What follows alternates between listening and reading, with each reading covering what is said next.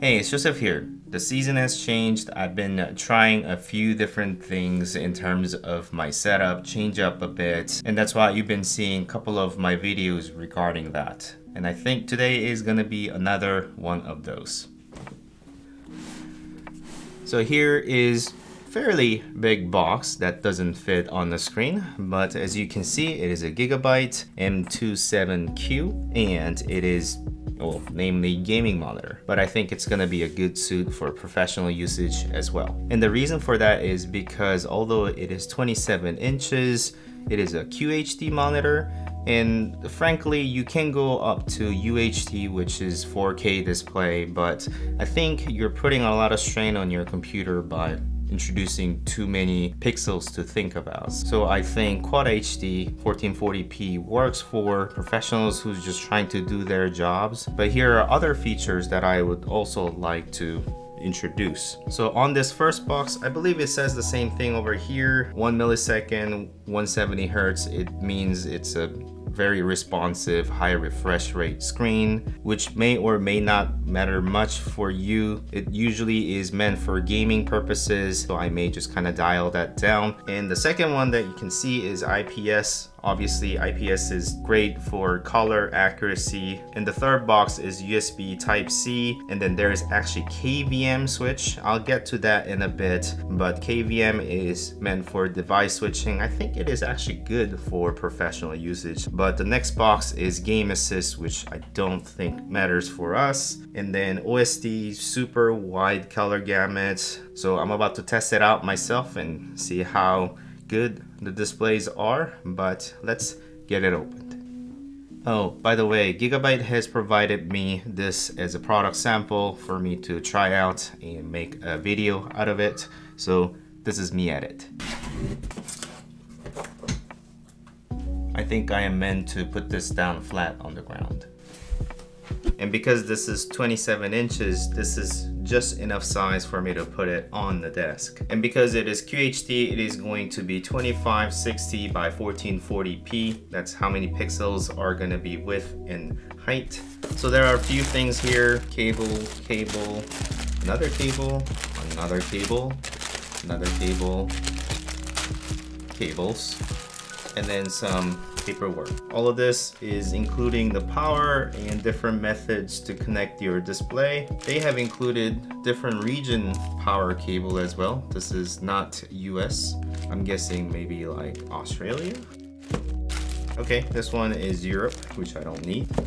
Here's a US prong I'm gonna keep. There's a USB cable for the upstream so that you can have 3.0 or higher service, as well as one display port cable and then HDMI cable. I think I'm gonna be using display port cable, so let me put this one aside, as well as a USB upstream one. This is gonna be important for the KVM switch side. What KVM is basically doing is the fact that you can connect peripherals onto your monitor, and then as you switch the monitor from one input source to the other, it is actually going to switch that service onto a different device. So for example, if you are using your monitor with the laptop, then you can use all the keyboard and the mouse and all the peripherals that are connected to it with that laptop. But then when you use a KVM switch, it can switch back to like a desktop, so that the monitor is now showing desktop and all the peripherals are being used on the desktop. It's able to kind of switch in between. Let's see how that actually works in practice,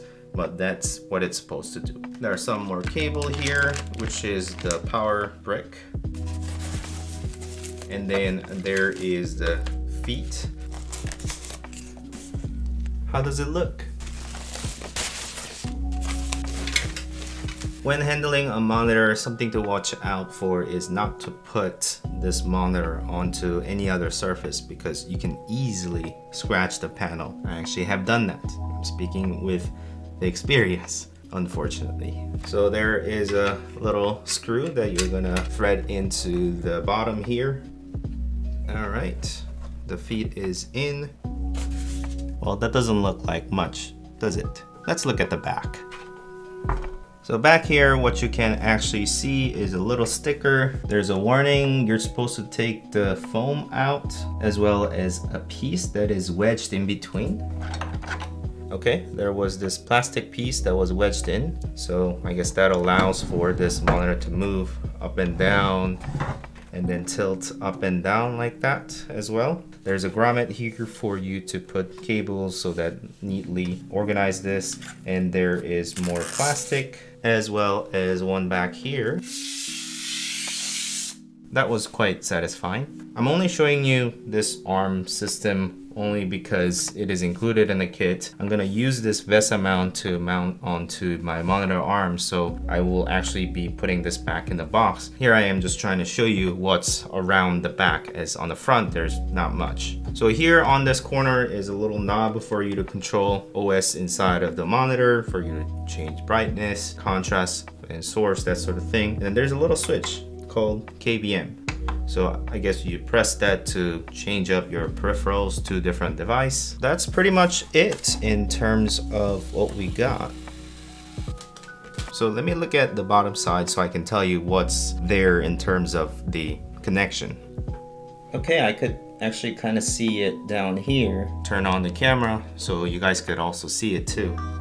Alright, so down here what I can see is two HDMI ports with a combo headphone jack on one corner, as well as display port, USB-C port, and then upstream for the USB 3, and then the two downstream for the USB. And then on one corner it is a power cable. I can see a Kensington lock point if you care for that, but that's about it.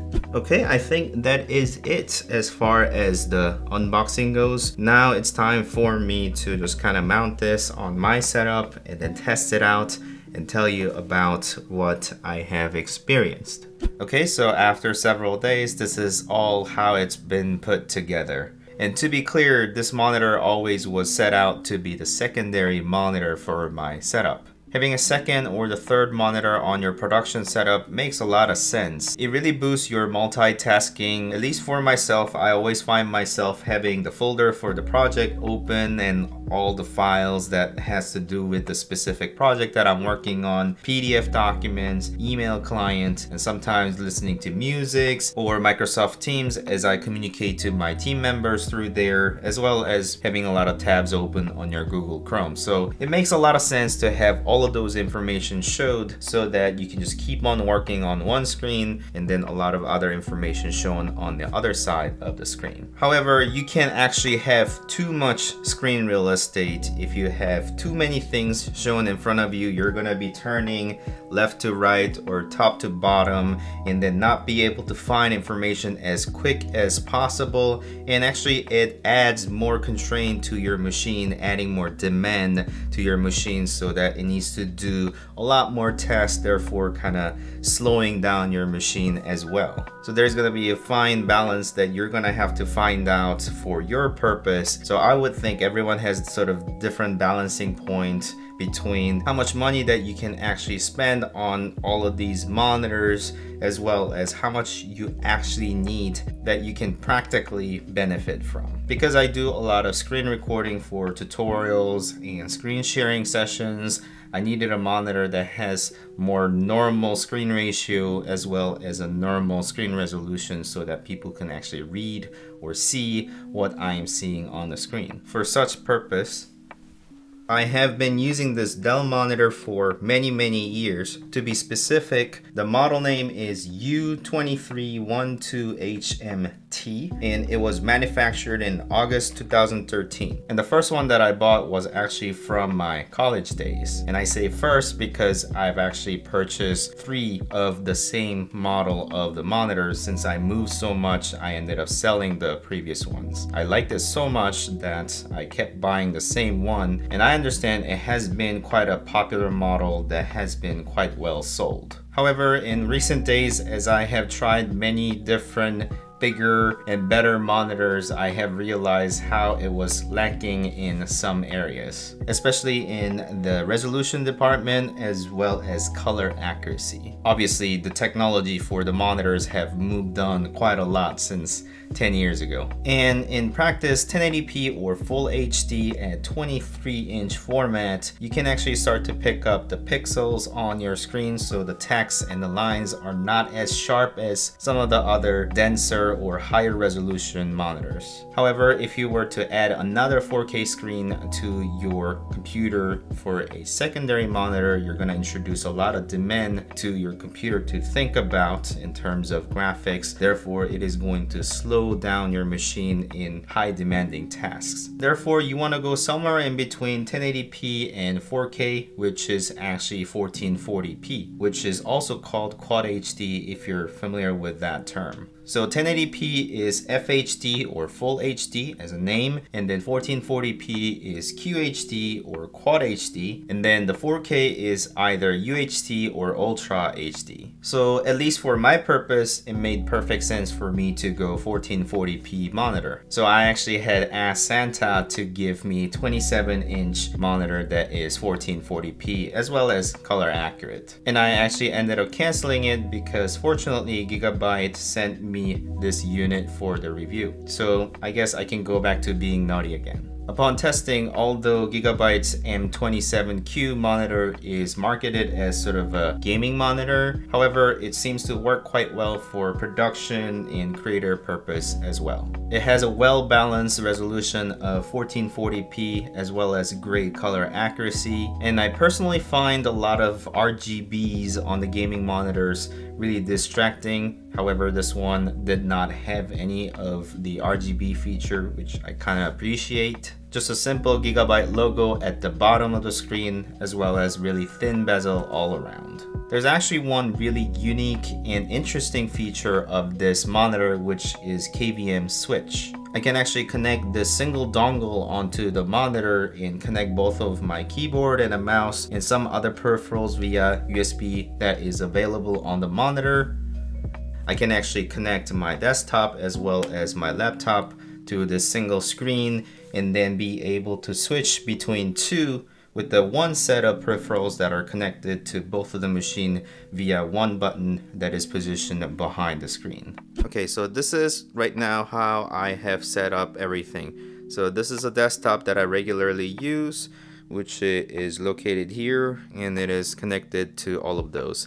And both of my peripherals are actually connected via a single dongle that I showed you, and it is connected behind this monitor, so I'm able to navigate with my keyboard and a mouse. And here is my laptop if I'm needing to just continue on working, and then I can just connect to the single USB-C port, which is connected to the hub, and it has a USB-C power delivery, therefore it is powering my laptop. And then here is a USB-A type port that is also connected to this monitor via USB-C port. And then here is the HDMI connected to the monitor here as well. So I can go to behind, so there is actually the switch, KVM switch. Behind the monitor, I can simply press that button. This monitor goes off and then starts duplicating the screen here. So you see that's just a image there, and I'm able to move it with my mouse over here. So that is now connected together. So if you got multiple device setup, this could actually be your phone or iPad if you want it to be, or another PC for that matter. But right now I got these two devices, both of them connected to this monitor, and they can share the same monitor via a single button that is positioned behind the monitor. I can see this feature being really useful for those of you who jump between two machines a lot on the same setup, and actually for that matter, you can jump between PC and Mac as well. And if I want to just carry on doing some light tasks, I can arrive at the desk, connect the cable, one single cable USB-C onto the laptop, just continue working with the peripherals that are connected here. And then if I'm needing to do set of tasks that are really demanding, therefore I need my big fat desktop to perform, then I can just press on single button and then switch over to the desktop with the same set of peripherals. I'm actually curious to learn how all of you are working in this sort of remote situation of 2020. How many monitors do you actually have on your own setup? And what are the sizes and the resolution of those monitors? Do you actually have a dedicated space for working, or do you just have a dining table that you just clean out once you're done working? Please leave your answers down in the comment below. I'd love to talk to you there. If you have enjoyed this content, please like and subscribe to my channel if you want to continue watching these type of videos. Thank you so much for watching. As always, I'll see you next time. Bye.